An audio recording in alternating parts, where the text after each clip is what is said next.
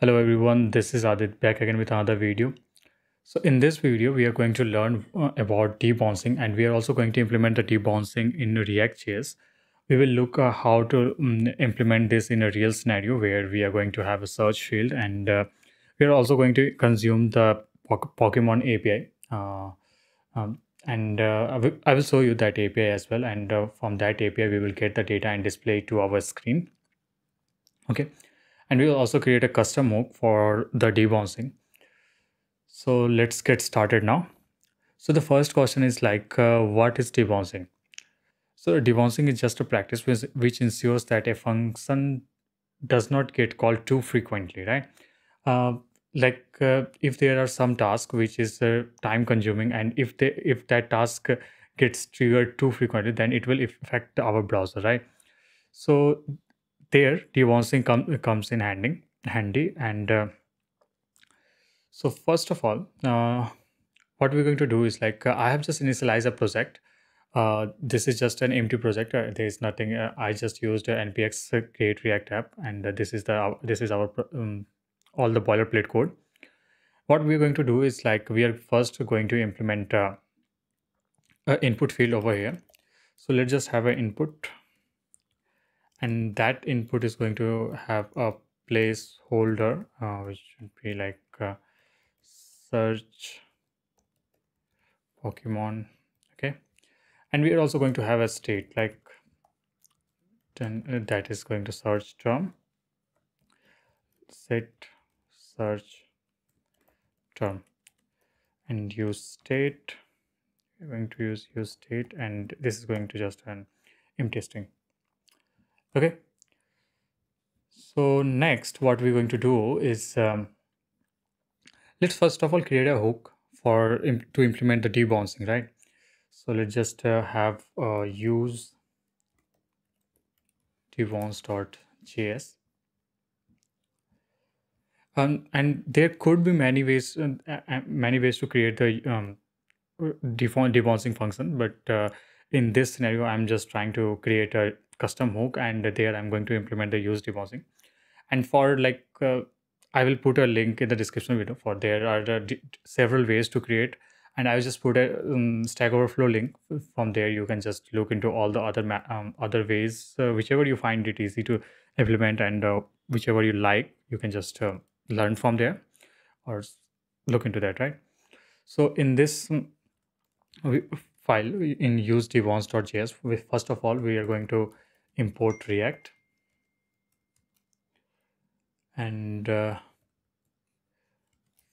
from it should be React, and we are going to use the use state, import use state, and use effect as well. Let's put a comma over here, and then let's just create a function.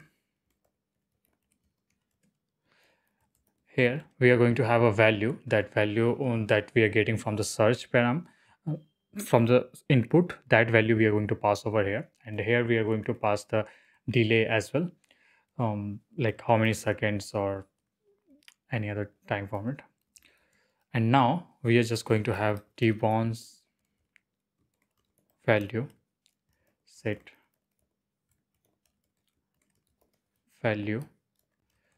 This is also going to use state, and in use state we are just going to pass the value. So whatever value comes in, we are just going to put it over here, and then we are going to have a use effect.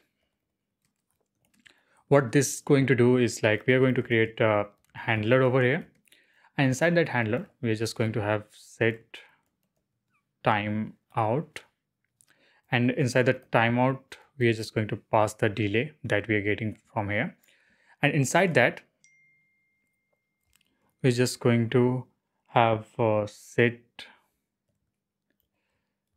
debounce value, and we are just going to pass the value. Okay, and the next thing is inside the use effect, we are just, when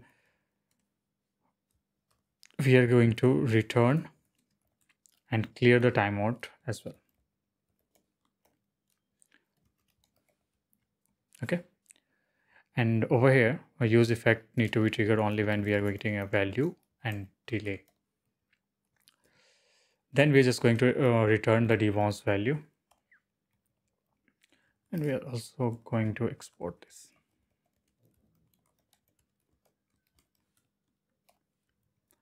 We just save it, and inside the app.js, what we're going to do is let's have on change. Inside the on change, we're just going to have set search term.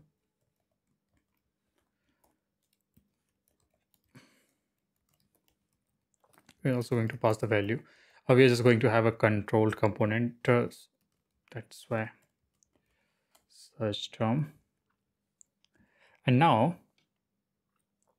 we're also going to have a use effect over here. First of all, we're just going to check this if this works without implementing the API. And after that, we will implement our function to get the value over here as well. Okay.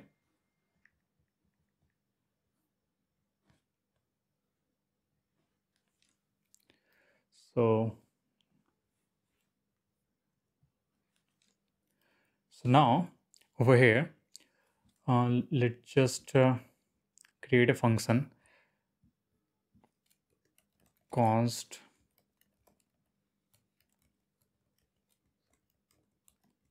search term, and we are just going to have use debounce over here, and we are just going to pass the search term and the delay. Let's put it 300.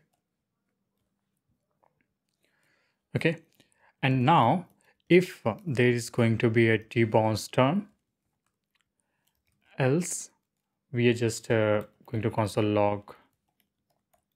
log something else, and over here we are just going to have a search term. Let's have a debounce search term over here printed out, and we are just also going to pass the debounce search term inside it.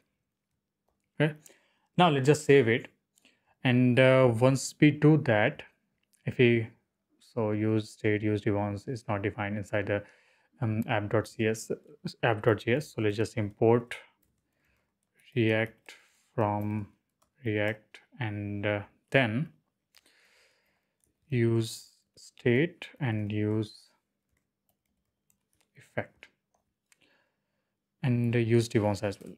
Import use debounce from I think somehow my intelligence is not working in my VS Code. I don't know why, but anyway, let's just do it manually.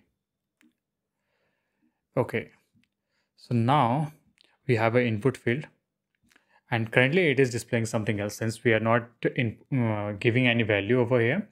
So this will just keep as it is. Once we start typing in something over here, then after some time, that after 300 millisecond, that function will be triggered, and something that value, that debounce search term, will be displayed over here, right? So let's just do that, and once we left, and here we get the value search term.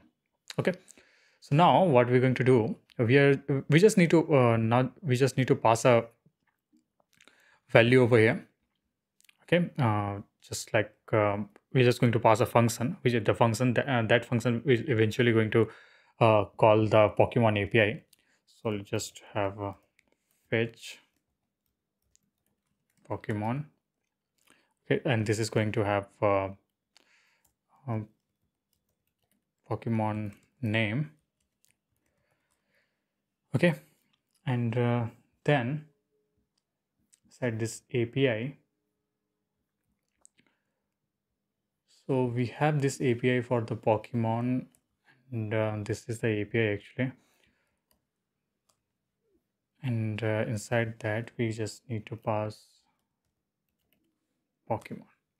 So these are the Pokemon list, and once we pass the value, like it gives all the detail of that Pokemon, right? So what we're going to do is we're just going to implement call this API. Let's just copy this, and over here we're just going to have fetch,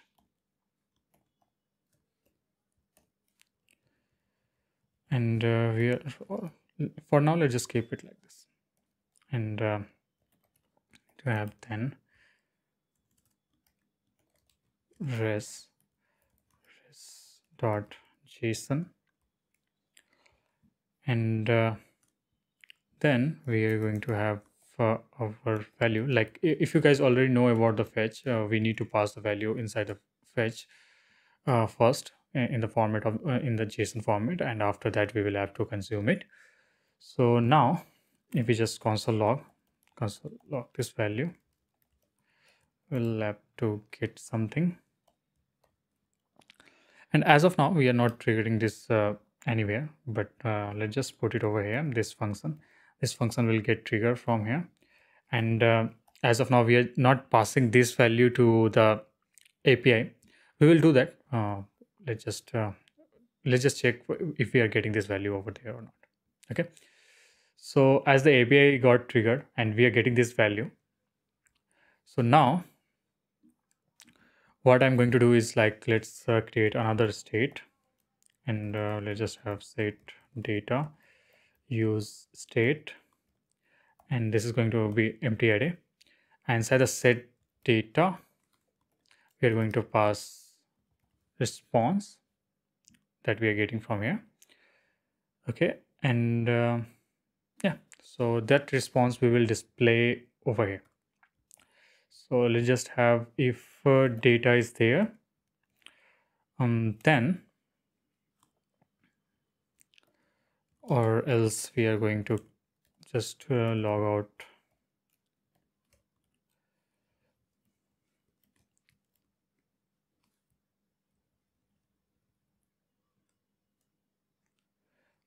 Over here let's just div, inside this div we are just going to have json.stringify,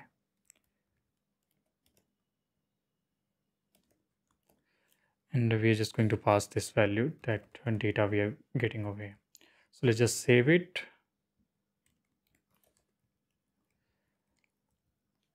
Okay,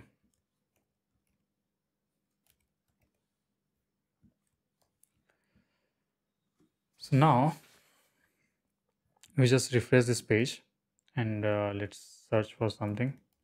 So we are getting this value, right? We haven't searched for that API right now, but we are at least getting this value. And instead of displaying all this data in a stringify, we are just going to have this name. So let's just display the name over here, and this is going to be data dot name. Save it. Let's just put it as h1.